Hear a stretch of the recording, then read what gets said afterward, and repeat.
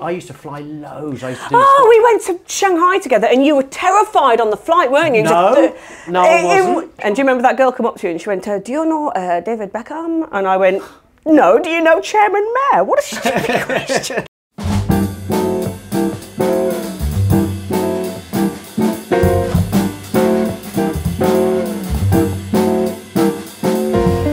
I'm waiting for Susan Murray. She said, right, she said she was coming at 11:30. No, 11, and it's 11:35. There's going to be an excuse. And hey, she's Susan Murray. Hello, sorry. Coordinate. I've already had an argument with the mechanic this morning. Nice to see you. Hello. Susan Murray. Hello. What happened? Oh, my handbrake isn't working properly and they serviced my car and then they went, I'll bring it in Monday, and I bought it in Monday and they went, oh, we're chocker, we short shaft. Oh, it's working properly. It's like, well, I have to hoik it right up. Oh, it's working properly. Yeah, but you're a bloke, you're stronger than me. Yeah, it's working. They just fobbed me off, so I'll be writing them a review. I'm going to fix it myself and I know nothing.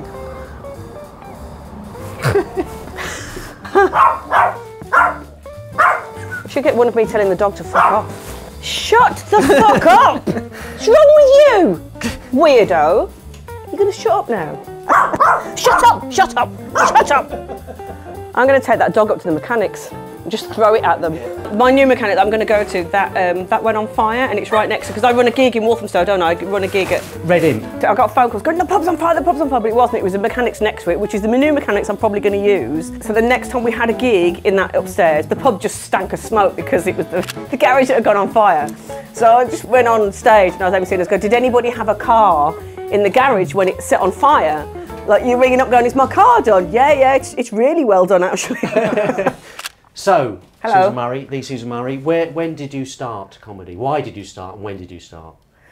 Why did I start? I was working as a waitress, as a cocktail. No, I was working as a lighting camera assistant. I worked in 3D stop frame animation and I worked at Spitting Image on a programme called Crapston Villas. Okay. And the woman who... Oh, hang on, Frankie, just like that. I loved Crapston Villas. I was the trainee camera assistant. Play with your hair. Look at that. I was the trainee camera assistant. The woman who wrote and directed that, her sister had done a comedy course with Hattie Hayridge at Jackson's Lane. And I remember going on about wanting to do stand-up and she went, my sister did a course at Jackson's Lane. So after that contract finished, well, just as it was coming to an end, I signed up for the course at Jackson's Lane.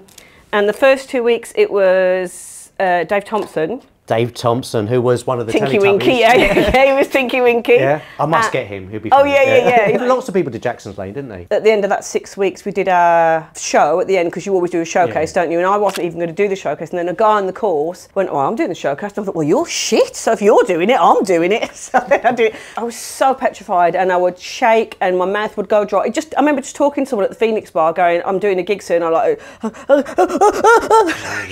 Yeah, so that was my first gig and it was the 18th of May, 1997. Oh, wow. Did it go well? I was third best. But who said you were third best? I just knew I was third best, yeah. I'm very not deluded. I don't think I'm brilliant and I don't think I'm rubbish. I know I'm like somewhere in that middle bit, which is fine. If you're liking this interview, make sure to like. And subscribe. See, I didn't even have to say that. Subscribe is the main thing, subscribe. I'm subscribed. Before I even did this. Oh, wow. Yeah. Yeah, I think I've watched most of them. Oh, that's great. Yeah. Back to the interview. Recently, I met Ben Elton, such a fangirl. I saw that as well, yeah. Go on. Do you know what? I miss... Oh, yeah.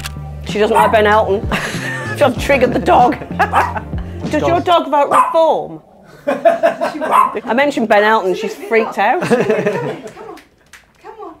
Ben Elton, I shot Ben Elton at the Shepherd's Bush Empire. He's a lovely guy. Yeah, Ben was lovely, and I told him a joke that he laughed at. And he asked me, he says, have you got any notes? Was there anything you would change? I think Ben Elton was asking me for notes. Really? And I did go, you did pronounce Caniston wrong, actually. He said Canastin. I was like, it's Caniston. So picked him up on that. But he was really, really nice. Gave me his email address. Oh, can I have that? No. Well, we'll sort it out. Come on, Ben. I'm collecting them. So now I'm mates with Peter Richardson, Nigel Planer, yes. Ben Elton. I've met Lisa Mayer. She wrote The Young Ones with Ben Elton and Rick Mail. So I'm collecting all these people that influenced me when I was like 14, I 15. bumped into Nigel Planer, put his head through the door at the Comedy Store at the 40th birthday party. Oh, did he? Yeah, I didn't say hello to him. I remember seeing him. Yeah. Yeah, you took that really nice photograph of me, Joe and Sally. You know, on that sofa. And I'm like, we're just like so happy with ourselves. Yeah. Yeah. So this is my Susie Quattro outfit, and my rock and roll outfit. And my boots are filthy, which I think is apt. Because I wear them a lot. Best gig?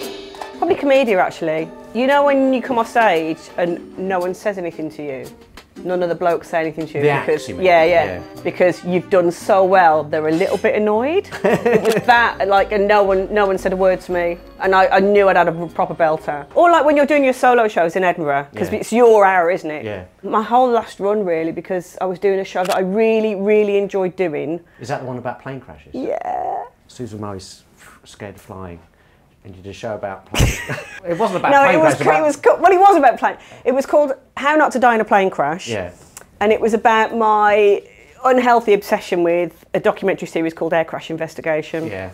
I just love it. And I like the narrator's voice because it kind of gets me, because I'm an insomniac as well, obviously. Right. And the narrator's voice gets me to sleep. And obviously I know all the stories, so I don't have to wait up to the end because I know what the ending is. And it says in the title. Yeah. And then it just gets me off to sleep. So that kind of mayhem gets you off to sleep. Yeah, it's either that or a murder documentary. Jeez. Is that meant to help you with your fear of flying, or Oh, it's made it 100 times worse. And I did a fear of flying course, which did help for a while. Why are you fascinated with the planes and the crashing? Because what a horrifying way to die. But it's just so mind-bogglingly horrific. And I like the way they use detective skills to work out why it's happened. Yeah. I find that really interesting. Yeah. But where's the fear come from? There's no hard shoulder in the sky, is there? You can't just pull over if something's going wrong. No. So I'm fascinated by that because I used to fly loads. I used to do we went to Shanghai together, and you were terrified on the flight, weren't you? No,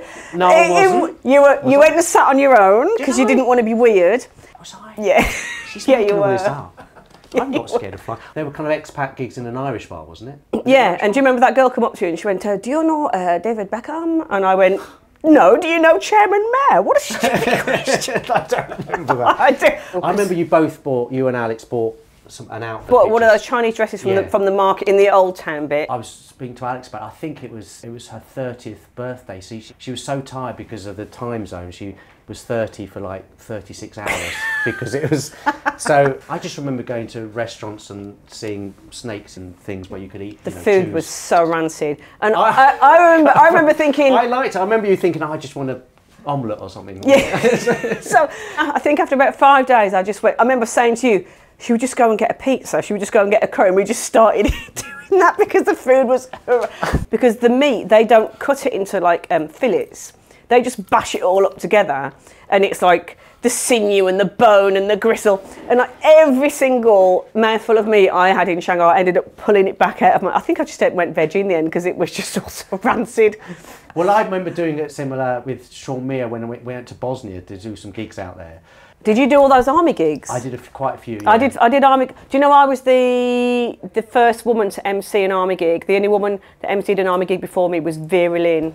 Bloody hell. That's a big gap, isn't it? yeah. What did this bloke start? This bloke was stood up and he was. I had like my jeans had a bit of kink in the zip, and she's got a cock, and like. So the following day, I spent the entire day just like trying to write out my set and just doing the shortest, crudest jokes. Yeah. And then I remember writing across the set list, just beast them. Because that's all they want. They just want you to go on and rip the piss out of their mate. Do you like your photograph being taken, or are you anxious about getting it right? I'm physically quite awkward, and if you ever get a decent photograph of me, it's normally a fluke. Listen, we're going to get a good photograph, Susan. Like when people take photographs of me on stage, because I don't keep still, so I'm just gurning.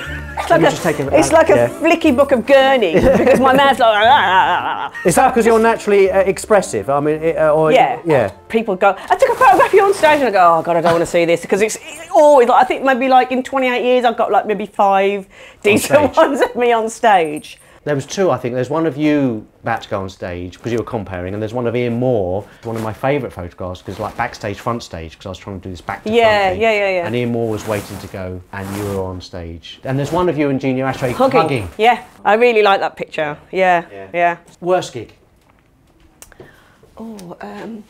I had a dreadful gig for Kevin Precious, and I felt so bad. A group of men in their 50s had asked to sit at the front. That's never a good sign, is it? And I went on and I opened with my Why Are Boilers So Expensive material, which is a lot funnier than it sounds. And this woman, who was married to a plumber, started arguing with me. And not even in a pleasant, she just started round with me. Saying they're not expensive or just... Yeah, just like, and I was kind of on the back foot for all, and then I was kind of like, you know, when you're in out, you never get any momentum going. It was awful. It was just, it was really bad. But the worst bit about it was, I left, realised I'd left my phone backstage, had to walk back in to get my phone, hood upright, trying to be, as I was kind of like sort of scurrying out, I overheard one of the group of the blokes going, yeah, I thought she really struggled, and I thought, I can't really argue with that because he's absolutely right, I really struggled. I remember that early on in, you know, gigging, you used to stay for the whole show, watch the acts, but, you know, you just do your gig and go. Yeah. Jonglers used to be like, you'd be there for like 2 nights. Yeah. So you'd all be there together anyway, and in the same hotel, which was mayhem. It really was mayhem, it really was. The gigs were always just fantastic. But it's really funny, you used to get kind of pretty off your face on the Friday night after the gig, and then Saturday was... Like, to the point where I would think to myself, if anybody heckles me tonight, I'm going to cry. and then I'd think to myself, why am I doing this to myself? And then I had to just be really disciplined and not drink on a Friday, because I was like, I can't keep doing gigs. I'm getting away with it, but I'm in a proper state. And then I was like, right, I'm not drinking on Friday because I just don't want to be in that state on Saturday. I think you've got to be really tough to do this job, because it's not just the being on stage, but you've got to be able to deal with like stag doos and hen doos, like coped up stag doos as well. Ooh, because they don't like a woman on stage because they know they're too scared to do it. So you're kind of like, you're making them think about their own masculinity because you've got bigger balls than them.